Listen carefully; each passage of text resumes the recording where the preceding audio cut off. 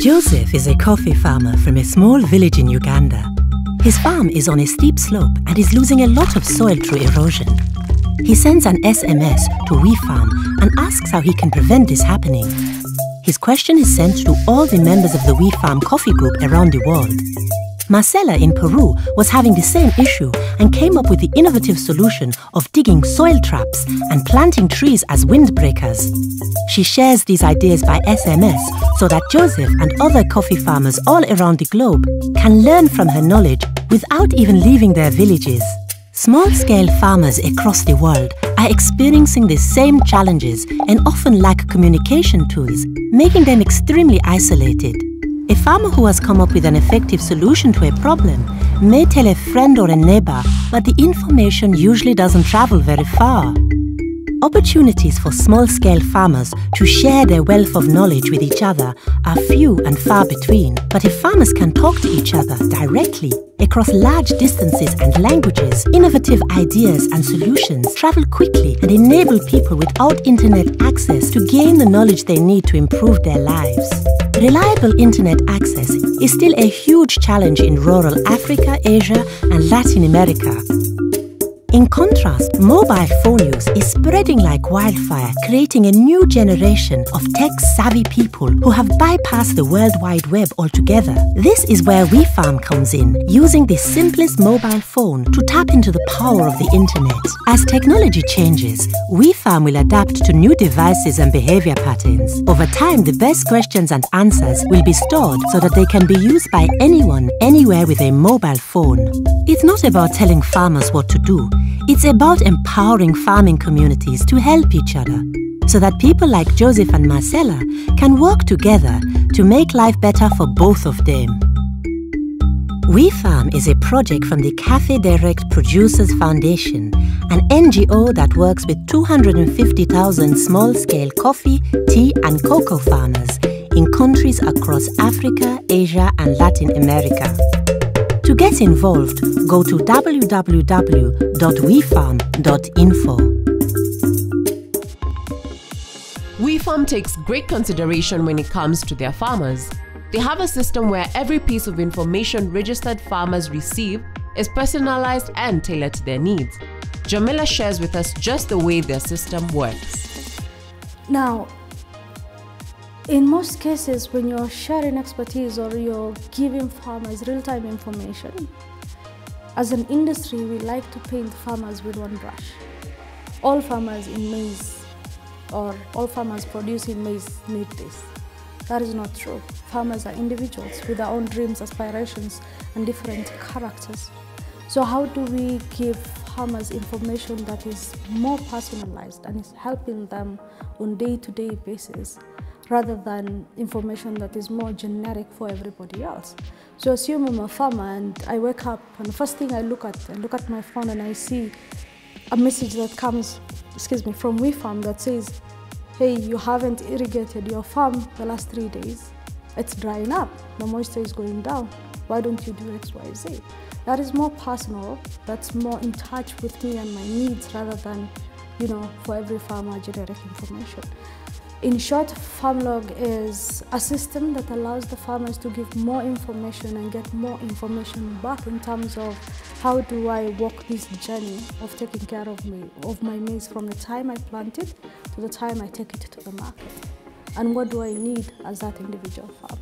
So talking a little bit more on the communities that we have on WeFarm, the communities are clustered in so many ways. One of it is the topics that they discuss. For example, if you're interested in dairy and you have been talking about dairy, we put you in a cluster that is dairy. But other things also come into play because, depending on the location, if we're talking about crops, maize that is grown in Western is not necessarily the same maize that is grown in Central. So we also cluster people according to location. For example, if you are a maize farmer in Western and you're asking a question about maize, the probability of that question getting outside of that region is very low based on how we match the question to the best responders. Through this, they're able to track harvesting trends across various regions. They're able to tell which farmers in which regions are harvesting what, and even how much they might harvest in a particular season. So imagine you have maize, yes? And you spot pests or a certain disease, or the maize is wilting and you don't know what is wrong with your farm. So you go to WeFarm, put Q into a text, send exactly what you're noticing. For example, my maize leaves are becoming dry or they're becoming yellow, what am I going to do? And you send that information to 22301. That information behind the scenes, what we usually don't talk about is the WeFarm engine is based on artificial intelligence, where it picks that information and understands the intention of that question, filters it through different mechanisms, and find out the best farmer in our network to respond to that question. And that question is sent to these best farmers who are have the highest expertise, because we are able to detect how long they have been doing maize, what they have been talking about, how many answers they have given regarding maize, and determine their expertise using a ranking mechanism where that question now is related to these farmers. The farmers are able to give you a response, and the response comes back to our server and sent back to the farmer. Yeah, that's in a nutshell how it works. We are in East Africa, Kenya, Uganda, and soon to start Tanzania in about a month's time. So we are growing, and the network is almost 900K now. So very soon we'll be counting our days to reach 1 million and beyond.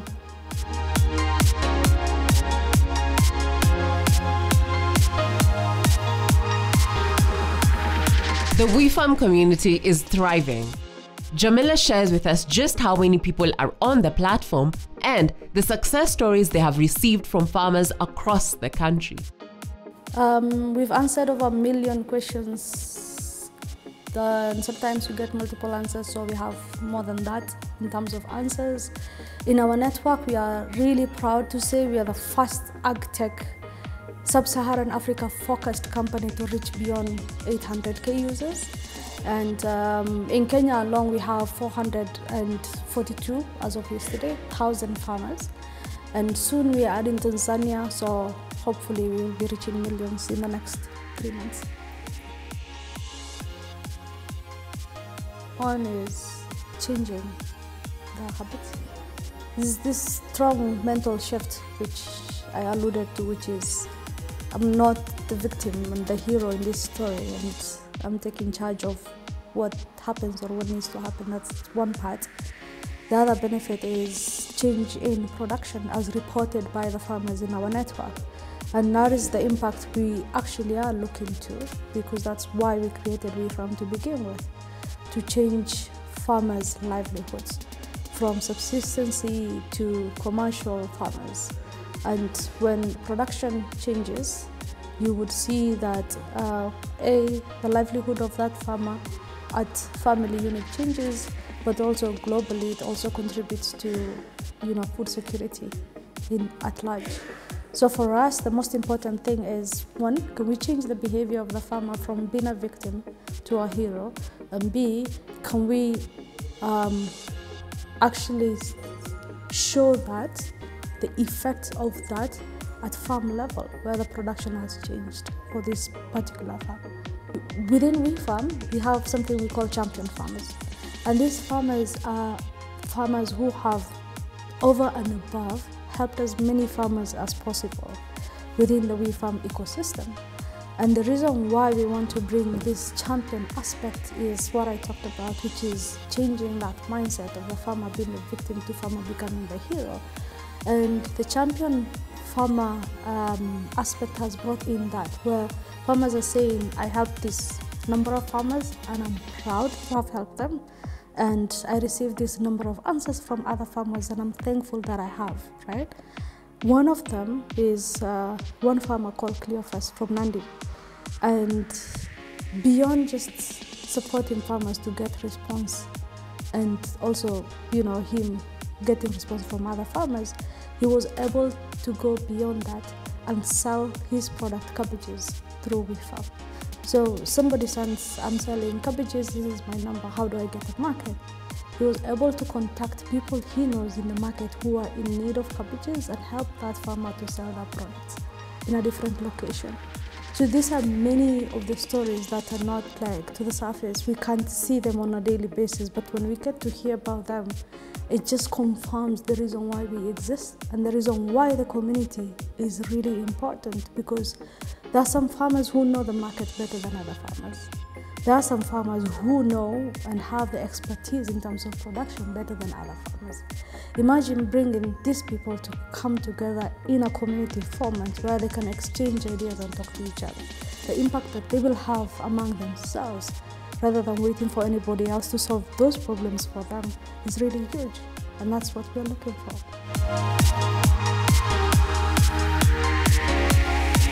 App lovers have also not been left behind. Jamila shares some of the projects in store. Right now, we are supporting most of the farmers who are using feature phones, and in our defense, that's like the bigger population of the smallholder farmers. Yeah, we're using text-based, but with time, we are channel agnostic. We should be able to provide the same level of experience and information to any farmer who is using any phone or any other, means. For example, if you're used to WhatsApp like chatbots, then we'll provide you that. If you're used to using Messenger, Facebook, then we'll provide you that, or smartphone and application for that matter. We're heading there, and we are developing some for that particular market, but for now we are happy helping the majority. WeFarm has also partnered with various companies to ensure their reach broadens to farmers everywhere.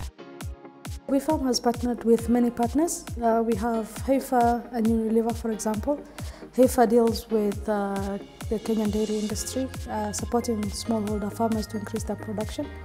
And we've partnered with them for a while now.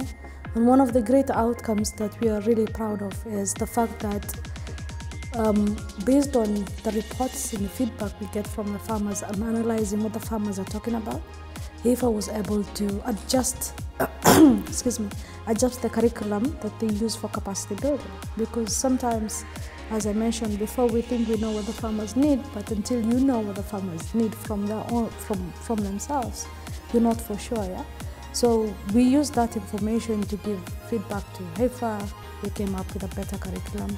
The farmers are using that now, and Heifer is using that for capacity building. And one of the things that we partner with organizations is that you want visibility on the network of farmers that you're working with. For example, for Unilever, beyond capacity building, they want to know when farmers are harvesting tea, what regions are harvesting, what farmers are having problems with in their farms, so that they can intervene at the right time.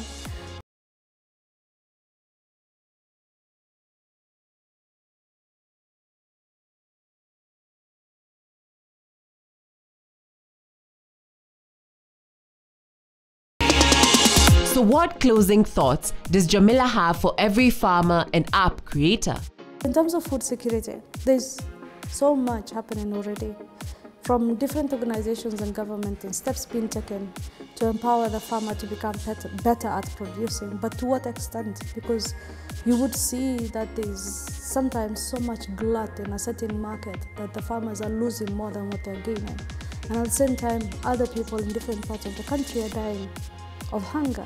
So how do you match the needs of the people with what is already available in the country? I think I would look at it that way, which is it's an inefficient industry in terms of not just what is not available, but not even knowing what is available and who needs it at what point. So as I said earlier, I don't think we are food insecure, but the inefficiency and the logistics problems and the multiple layers in the supply chain that exist are making this situation even worse. So our first step would be dealing with that.